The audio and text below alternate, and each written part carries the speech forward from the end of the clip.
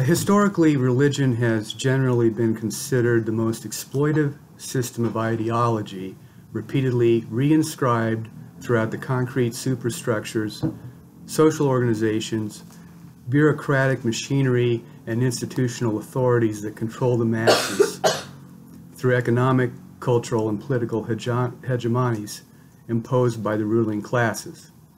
This is why, to this day, and in most parts of the world, including developing democratic countries, religion, either explicitly or implicitly, dictates the way we think and largely determines the social roles people play in human interactions and communal life. God is the most sublime object of ideality because it is socio-symbolically presented historically as the ultimate holy object, a desired ideal truth worthy of devotional worship and sustained through false consciousness that prevents people from seeing how things truly are. As a result, people psychologically construct their own realities through elaborate fantasy systems that are superimposed on imaginary constructions of divine otherness, which are unconsciously fortified and socially maintained. This is why it is impossible to escape ideology, for no one can stand outside of the socio-political matrix that constitutes a given social order, whether in a religious national state or not. Philosopher and cultural critic Slavoj Žižek has spent most of his career unmasking the various ideological mechanisms, hegemonies, and fantasy scenarios at play in greater society, and inflected through the divided subject that wants social stability and civic responsibility on the one hand, yet at the same time to unconsciously indulge their jouissance through the excessive enjoyment of breaking prohibitions while simultaneously maintaining a sense of belongingness to the collective. To summarize Žižek's position, ideology consists of a relatively fluid set of representations that constitute social subjectivity, together with a core of communal practices that condition the unconscious libidinal investments of subjects in their political community. These libidinal investments are structured by unconscious social fantasy and ballast the subject's political allegiances with a kernel of enjoyment, which determines a relatively fixed loyalty to the institutional rituals of the political community. In other words, ideologies are necessary illusions based on collective identifications that allow for social cohesion only on the condition that certain unconscious fantasies may be entertained and enjoyed. In applying a Lacanian framework, Žižek focuses on various aspects of ideology that interpolate the subject through the imaginary, symbolic, and real registers, hence Lacan's Trinity, that condition social fantasies through reinforced modes of institutionalization.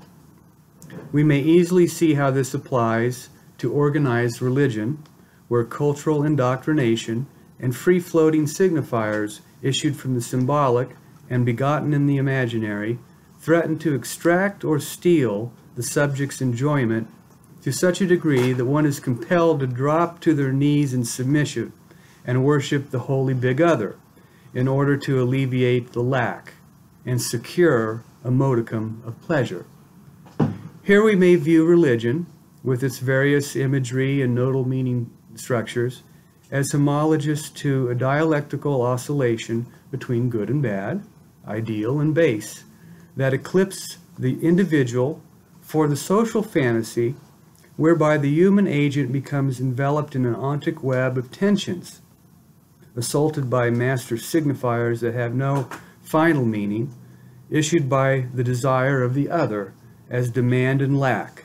God is ultra signifier as absolute master, name of the Father, castrating semiotic, and so forth, only to simmer in the purgatory remainder or void where object petit a, that unattainable fantasy object peculiar to each person, resides. The reflective intellect that dares to critique the ideology of the God posit that has indelibly invaded the mass psyche will inevitably encounter the paranoid epistemological position that militates against the unconscious infighting of negation that threatens to eradicate the ideal. Negating God is never an easy psychological maneuver for those who have identified with and internalized this cultural signifier as an idealized psychic introject, because it means negating one's own interior as an osmotic naturalized truth, hence one's felt visceral identity with the object of identification. As Zizek puts it, the God semiotic speaks to the subject as, I am what is lacking in you. With my devotion to you, with my sacrifice for you, I will fill you out. I will complete you. Here the double reflection of the dialectic says, I am what you want, yet I'm unattainable. On a psychological plane, I have witnessed patients agonize over their inner spiritual ambivalence, and even admit this of myself, as well as observed how certain destructive processes are released, such as masochistic, self-flagellating, internal persecutory tendencies, and even suicidal self-negation, which transpire as modes of self-punishment for abnegating the golden idol, the very object we crave as mortals who experience, feel, and suffer. Negating God, the sublime object of ideality, is tantamount to the most unforgivable form of obscene sacrilege, so much so that it becomes sin, a prohibitive sentenciable by death. Here the moral of the story becomes, never question the ideal. This is the supreme instantiation of ideology. You are not allowed to think. Moreover, you don't want to.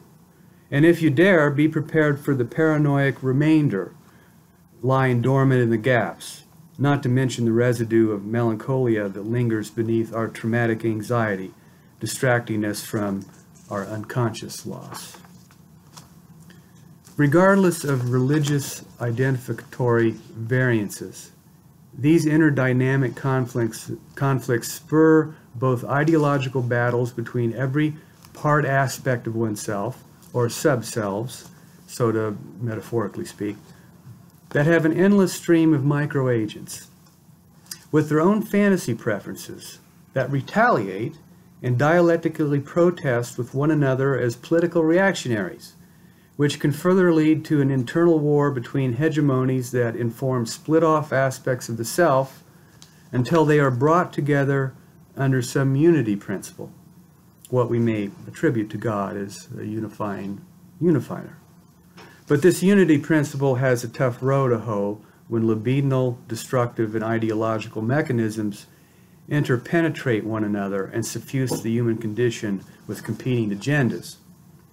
The individual is ultimately left with the anxiety of mollifying a torturous holy other, the holy thing that institutes the law, yet allows for us to bask in the ecstasies of our jouissance, namely the painful realm of excess, where a perverse enjoyment occurs when we transgress our own moral prohibitions, one so-called instituted by God, only to be left with self-reproach, insatiability with no meal, and a foreclosure of certainty, for our object of desire is unknowable and inaccessible, as it is unconsciously barred and lies outside the scope of symbolic articulation. No wonder why humanity is neurotic. In depicting how the pleasure principle operates in culture, Robert Fowler, an Austrian, argues that illusions with no proper owner or author largely structure the way our individual and social practices are defined, and hence determine how we think and behave without us being properly aware of them as such. This cultural phenomenon assumes that illusions exist independently of those who carry them, yet they are simultaneously the disavowed illusions of others the subject unconsciously identifies with. In other words, the masses live in a fantasy world fashioned for them by anonymous others that have no discernible source. Media, Hollywood, politicians, the church, the ideological state apparatus, all function in ways to solidify illusions we do not question and live by every day. Moreover, we desire and expect them to, and do not want them to disappear. For example, television, online forums, and social media have replaced respectable journalism and peer-reviewed newspapers as credible sources of news, when they are largely epistemologically corrupt and disseminate inaccurate information that is accepted at face value by a mindless public. Film and movie producers fulfill the fantasies of viewers by depicting totally fabricated and unrealistic situations as, quote, really real. Church and state have their own propaganda machines, whether this be informing the congregation on how to get to heaven or the citizenry on how wonderful the government serves the polis, while all along engaging in pedophilic cover-ups and illegal backdoor shenanigans. And politicians will say anything to get a vote by attempting to portray themselves in totally inauthentic and dishonest ways, simply because that is what they think is expected of them by society. Here the populace becomes like Pavlovian dogs waiting for the bell to ring. Or they can hardly wait to have their fair trade coffee furnished by the chimera of ethical capitalism, or get home to watch their favorite television reality series, attend sporting events, and perform their daily rituals, such as playing with their electronic devices, download a new app, piddle around while surfing the internet or on social media, or waiting for the next text message or email to arrive, as though life depends upon that next information bite. These routine distractions are laced with illusions, yet we know they are not entirely what they claim to be. But the fantasy itself carries with it a modicum of enjoyment we immerse ourselves in despite knowing otherwise. Within myriad contexts, such as in popular culture, mass media, and religion, masses act in compliance with such illusions despite knowing better, as if society is supposed to run in a certain way that is immune from truth, alterity, and the existential duty to think critically about what one experiences. The mantra, "Yes, I know, but still," encapsulates this form of disavowal, where knowledge is suspended for the illusion of otherwise. The scriptures of ideology tell them what to think, how to act, what to say and do, and relieve them of their onus for which they passively acquiesce through blind obedience and consumer fetishism.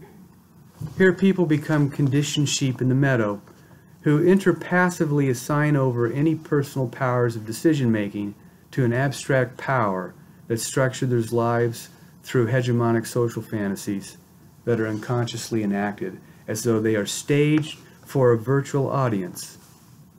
In Interpassivity, we attribute to the mythical other any requirement we may have to participate in or adopt through forms of displacement. Others and objects are assigned the role of the active participant, while the interpassive subject merely observes its own delegated enjoyment through being represented by something or someone else. Yet interpassivity that is initially thought to be merely subjective, that is confined to the idiosyncratic experiences of the individual, is in fact upheld by objective illusions. Others, apart from actors, must believe in these illusions, and such realizations function as substitutions for the subject's own disavowed and displaced interiority. Let us apply this concept of illusions without owners to obsessional religious actions. Religious doctrines and rituals, regardless of the type of religion, have always been others' convictions without having been our own. They are the other's desire superimposed on the populace of any society, in which any culture involuntarily adopts as transcendental illusions that one never really thinks about critically until they reach the age of reason. Yet they form the cultural edifice and social fabric of a given set of expectations one is coerced into believing because almost everyone around them thinks and acts in this manner. This is the most salient in childhood, where questioning adult authority is not permitted without suffering certain consequences. The belief in God is always belief in the other's belief in its existence, and faith is always the entanglement and acceptance of the idea of God's existence that is given over by the literal or symbolic other as social illusion. In other words, one never stops to think. Rather, they just conform to social expectation, including adopting various sectarian beliefs and practices as a sacred seriousness that sustains the suspension of having to think. In Fowler's words, whenever sacred seriousness reigns, there must be a denied illusion that is kept suspended. Sacred seriousness is a sign indicating the presence of an illusion of the other. It is its symptom. Here we may observe a key ingredient in ideology. Unreflective belief in the other's illusions is elevated to the realm of faith as the suspension of belief for the illusion itself. No longer capable of owning any responsibility for one's own thoughts, illusions without authors become an objective social truth. There is always a deferral to some other source, some other signifier that becomes the authority which justifies the belief or faith in the idea itself. Something or someone else is always accredited to be the reason why we think and behave the way we do, even the illusion itself. This insight is illuminated by observing acts of obsessive-compulsive religious sacraments, whereby most ordinary votaries have no clue what the rituals actually mean or signify, as they are concealed through a collective appearance of meaning the typical worshiper lacks any understanding of whatsoever. People just go through the motions. The compelled act is merely a displacement or a substitution of what the act is supposed to symbolize, despite the fact that the devotee does not truly understand what the rite accomplishes other than deferring or assuaging a free-floating anxiety that has no locus or owner. The compulsion itself is merely in response to generated anxiety without a discernible source. The obsessional ceremonial rituals of religious actions are intensified when displacement or substitution take the form of a miniaturization as a symbolic act, such as through prayer, reciting scripture, rehearsing a verse, touching a rosary or crucifix, and so on. When these manifest nonsense practices are designed to imprison subjects in the illusion of ownerless others, revolving around imaginative fantasies without a discernible image. Here God becomes that imageless image. Freud famously showed how these obsessional displacements onto substitute acts and ancillary compulsions serve to distance the subject further away from the real issue, namely that of any substantive justification for the obsessional ritual itself, when in reality it's merely a displacement from the actual important thing onto a small one that takes its place, so that the petty ceremonials of religious practice gradually become the essential thing and push aside the underlying thoughts associated with its originating purpose. The miniature symbolic displacements onto something else as a form of distancing from the real significance of the object in question allows much of humanity a reprieve from justifying their illogic through cultural practices that promote such illusions to flourish and thrive as an appeal to custom. We may especially observe this notion of displaced symbolic miniaturization in Reformed religious rituals and beliefs, where countless denominations offer their own theological reformations and reinterpretations of Scripture, church structure, revamped ceremonials, modified belief systems, and so on, that act as a displacement of psychical values in the service of compromise functions. In Freud's view, when neurosis as individual religiosity is supplanted for a collective, hence universal obsessional neurosis that appeals to the narcissism of minor differences, as seen in all various sects and reformed congregations and factions that pride themselves on reformulated identities, this re-microstructuralization speaks to the nature of institutionalized social displacement. Here, reformed belief and praxis are the replacement of original fundamental values that define a particular religion in the guise of its own self-deluded notion that it is the original thing, when in fact it is merely the appearance of historical substitutions. Furthermore, when obsessionality over minor differences in reformed beliefs and that restructure religious rites become the locus of identity, we are carried further and further away into renegade illusion. Societies have a certain affective dependency on their illusions, to the degree that their cold enjoyment makes it a need. This need intensifies emotional ties to the illusion, but of an ambivalent nature. When one is not free of their emotional dependency on an illusion, it may serve as a quasi-functional addiction to repetition compulsion, the very sum and substance of obsessional neurosis, sustained by perpetuating substitute activities, which temporarily serve to neutralize ambivalent internal prohibitions that are exteriorized onto a deity. Here the God introject becomes the substitute, albeit misrecognized, source of external prohibition as divine law, one that serves as a placeholder for for stifling inner impulse and natural desire on the one hand, and instituting fear and punishment fantasies on the other. Yet this always leaves residual internal conflict and ambivalence, for many sacrifices are made unconsciously. The pious are plagued by an unconscious sense of guilt due to their dispositional sin they aver to deny, as well as the compulsion to show penance and make reparation for fantasized transgressions against their own interiority they mistakenly attribute to an external omnipotent agent they themselves have manufactured in their minds. Let's recapitulate Freud's treatise on the psychological processes of religious life. If religious practices, like obsessive actions or compromise formations, and thus originate in a defensive conflict, then ambivalence is at the beginning of religious activity and obsessional neurosis.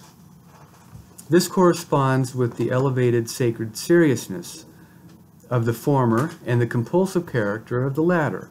Without ambivalence, there would be no sacred seriousness and no religion. Here, ambivalence generates the engine of displacement as a series of deferrals transposed onto miniaturizing activity, namely telescoping, minimizing efforts at reduction by focusing on other details rather than the original matter at hand. Maybe that could apply to philosophers as well. We get bogged down in argument and detail. In effect, the interpassive subject, as spectator to the other's illusions, constantly refashions its disowned, ambivalent internal discord through refined ruminations and nuanced activities directed toward restriction and curtailment that serve as a symptomatic substitute for focusing on one's original psychogenic conflicts, which are then dislocated onto God. Fowler notes that suspended illusions form a culture's pleasure principle, which inadvertently leads to unhappiness caused by these various illusions themselves. In effect, displacements can only go so far. Substitutions are never the real thing, and they can only be suspended so long before the psyche is confronted with its subverted operations of substitution, the meaninglessness of obsessional deferral, and deceptive truth that bears no genuine article. The practice of prayer and religious ceremony is a good example of miniaturized displacement, as the pressing rumination on details that lose sight of the original issue. Here what is substituted is an original gratification that must be denied and converted into its opposite via disavowal, restriction, and prohibition, as a form of undoing original desire, which is then relocated on miniaturized prescriptive actions as if they're the most important thing. As Freud points out, these ceremonials are concerned with the small actions of daily life and are expressed in foolish regulations and restrictions in connection with them. Here we may observe the overdetermined forces of compromise formation, where a certain pleasure is derived from the substitute act connected to the original repressed object of desire. Prayer mitigates anxiety and keeps one connected to the mental object, but it simultaneously produces obsessional worry that leads to habitual rituals designed to prolong anxiety and ambivalence as a byproduct of repetition compulsion. Prayer, or going to synagogue, temple, church, mosque, becomes an obligation or duty one must do rather than what one really wants to do deep down, hence ensuring the continuance of such ambivalence despite the fact that they may feel good in doing so. Although we may say that suspended illusions of others without proper agency provide the basis of a culture's pleasure principle, they are ultimately unsatisfactory as they are unsatisfying. Illusions never deliver. They are merely facades people feel impelled to construct and engage in through the persona of maintaining social appearances while chasing pleasure. World cultures that are incapable of recognizing their own illusions only lead to the perpetuation of ignorance and displeasure.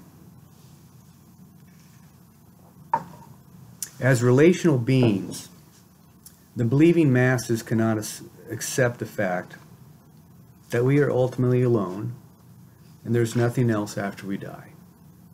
There's no family we return to. There's no bosom. There are no prospects of anything else other than what we experience now or create in our own process of becoming.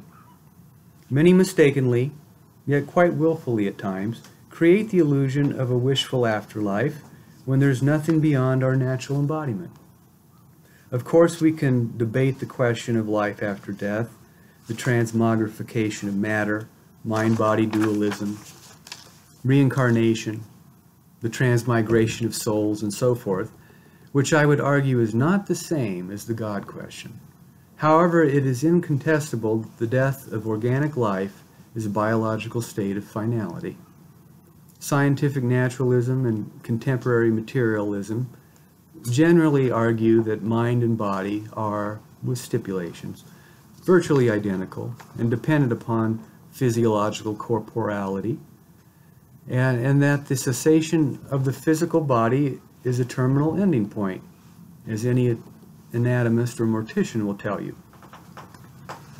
Take, for example, the narrative myth of Christianity, which I will attempt to summarize in a dumb-braided, pithy form. We all know the story. A child is born from a virgin who is impregnated by a ghost and then proclaimed to be the Son of God, whom is then sentenced to state execution and comes back from the dead. You cannot be a faithful Christian and not believe in at least two fantastic cardinal stories. The first being A, the possibility of a virgin birth, literally a woman who has not had sex with a man, and second B, that a corpse can come back to life. Nearly all Christians, Catholic, Protestant, Orthodox, believe in three basic tenets: the canon of New Testament Scripture, the Apostolic Creed, and three specific forms of church institutional structure. But the teleological suspension of the rational is the most astounding, namely the possibility of virgin birth and resurrection. Although it is a well-documented fact that religion is a politically driven officialdom that promotes illusory truth in the service of attaining power by fostering intellectual prejudice and servitude, it is unfathomable to think that anyone who is not retarded could possibly believe that a man rose from the grave. The notion of a dead man coming back to life, the myth of resurrection after crucifixion, is the modern-day motif of a horror movie, like divine zombie returns from the dead. Here we hear the echo of Tertullian. It is certain because it's impossible. It's absurd, so it must be believed. In other words, this is crazy, so it must be true. This credulity is hardly a logic remotely worthy of validity. We pine for futurity, heaven, as an emotional measure to overcome death. We don't want to stop experiencing. The will to live is instinctual, as the notion of continuation ensures a psychic sense of permanence, for we simply do not want life to end. What we call God, what we think of as an object relation, is really a self-relation to a wishful idea we imagine is an otherworldly, divine, and beatific, supernatural, yet personal being that exists, and who we are in communion with, when we are in fact only relating to our own minds. This self-relation is indeed an internalized unconscious relation to an idealized object turned into a reified and deified subject, when this fantasy object is in essence a fixation to an idealization of imagined value. In psychoanalytic terms, we could refer to the God posit as a product of the ego ideal, which interjects a confusion between wish and reality and attenuates appropriate boundaries belonging to critical judgment in favor of an exemplar view of an ideal self that is impossible to attain, yet displaced onto a superior moral agency. Jesus of Nazareth is a good example of the ego ideal, what Jungians refer to as an archetypal image of a perfect self. Yet this fixation to an idealized value object is tantamount to a delusion, for there is no substantive evidence to prove the facticity of the belief that the ideal, as idea, is a metaphysical entity apart from the psychological motives that underlie the invention of the idea itself. If what we understand by delusion is the fixed belief in something contrary to all evidence against it, then this imaginary idealized object may only belong to the ideational fixations fashioned by psychic reality. And when this intrapsychic process becomes socially conditioned and fortified in cultural identity, fixated belief becomes a collective folie à deux. An element of our superego, the seat of conscience and moral judgment, that which stands over and above us in developmental importance and idealized value, is itself a valuing microagent or part of our personality that is invested in construing a fantasy system of perfection in all its myriad forms, particularly an ultimate object of idealized value. The believer, I suggest, as opposed to a person of faith, harbors a delusional nucleus in the sense that a valued object is extraordinarily idealized and worshipped as a substitute for one's fallible earthly objects. This could be anything, one's parents, society, the fatherland, big other, so forth. What is essential, that is indispensable, is that an idealized object is worshipped for its imagined ideal value. In other words, the fantasized object of worship is the delusional idealization of imagined value that is attached to the fixated object within the fantasy constellation itself. For the large majority of humanity throughout the world, God and its semiotic derivatives symbolize ideality, the conception of absolute perfection. This is none other than what we prize or cherish above all else: the good, the true, the beautiful, pure excellence. As our self-relation to ideality, God becomes a signifier for the highest form of valuation imaginable. And the hallowed relationship we form with our values, what we find most worthy, may be the most consecrated covenant that governs the law of the heart, namely the moral principles that define selfhood and what we conceivably live and die for. If this were not the case, then the history of religious conflict throughout the world in the name of God would be a vacuous testament to human stupidity. Thank you.